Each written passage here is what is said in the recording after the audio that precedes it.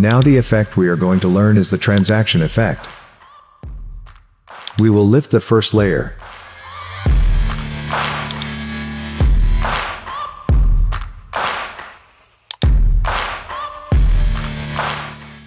We will arrange the bottom layer in the place where we will bring the transaction effect. We will select the top layer and go to the effect box and search for linear wipe, drag it and drop it on the top layer. Then the linear wipe will come from here to move the effect control. We need to start the transition clock at the place where we want to start the transition and a keyframe will come up.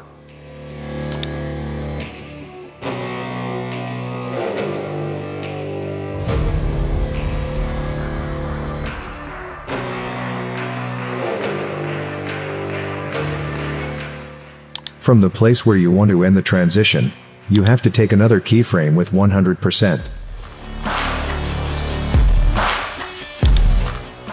Here it is seen that the transition has been made.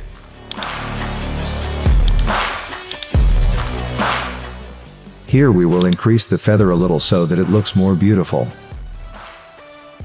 You can decorate the wide angle as you wish. I am arranging it from this side so that it looks beautiful.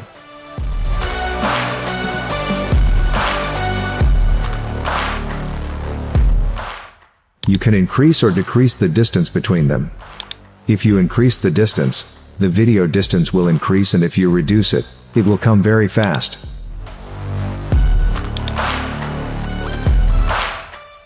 Watch our videos by subscribing to our channel to get more fun educational videos like this. Thanks for watching.